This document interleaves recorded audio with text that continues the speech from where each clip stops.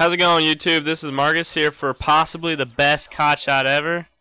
No, I'm just kidding. Actually, I got a little bored today because I was waiting for Fortress Craft to come out, and then unfortunately they said it's not going to come out for another couple days.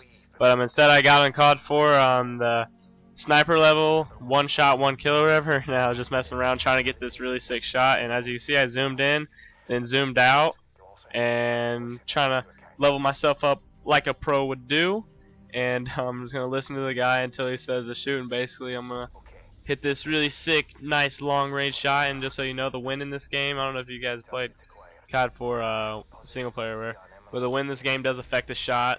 So that's and I shot it, as you see right there, and boom, I killed him. And I freak out, fanboy freak out, and the Macmillan, I don't know his name. And then look, oh, took out the helicopter. Get out of here, son, my sky.